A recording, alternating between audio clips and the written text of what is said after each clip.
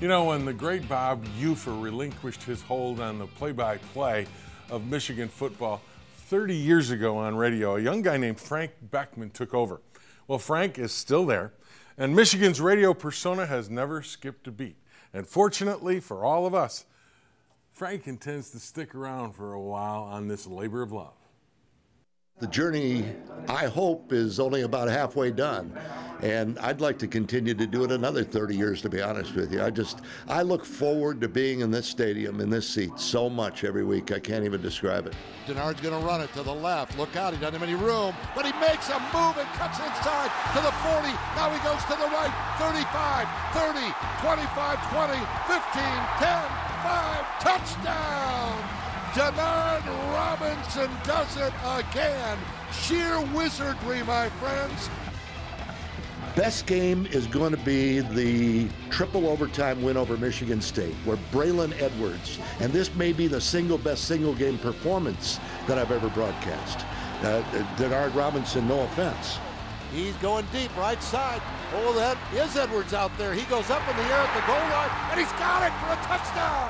He took it away from Jaron Hayes. Braylon Edwards taking over that Michigan State game when we were 17 down with 8 minutes to go and wound up winning the ball game because he just said, throw me the ball. Lofting it, right corner of the end zone for Braylon, up in the air.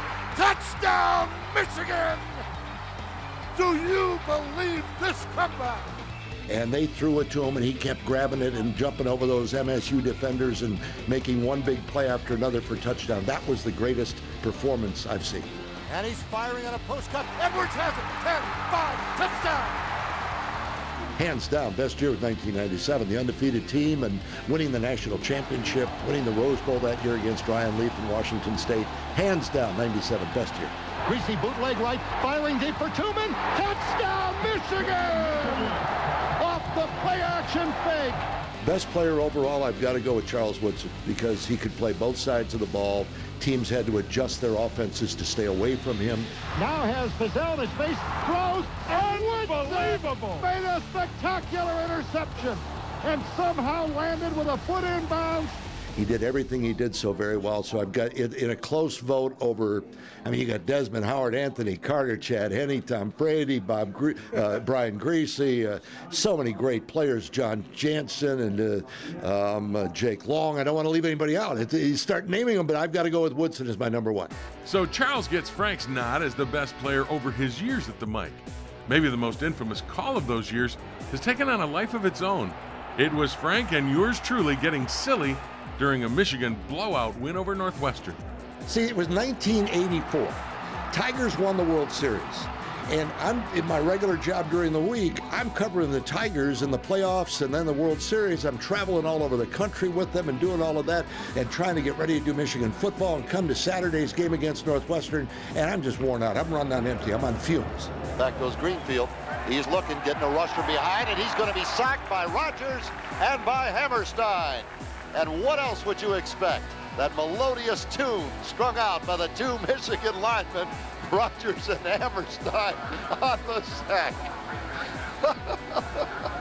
So the next thing I know, my good friend Jim Brandstatter has got to jump in and start playing stand-up comic with me. Too bad we're not playing Oklahoma.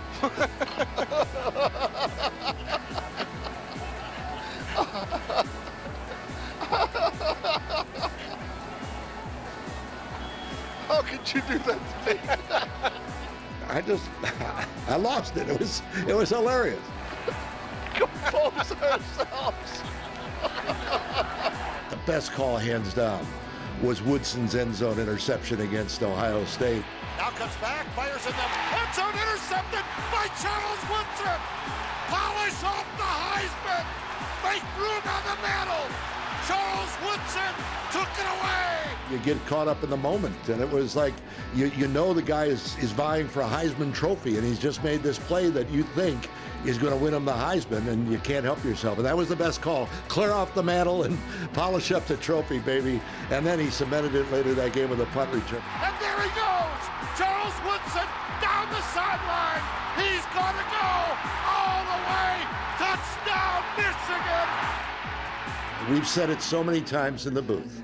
When it comes to a fall Saturday afternoon, where would you rather be? And there is no place I would rather be than sitting next to my buddy Jim Brandstetter at a Michigan football game and describing what we're seeing down on that field below with these kids who are so committed to that winged helmet, the maize and blue, and it's just an absolute honor to have been a part of it this long and to continue to be a part of it.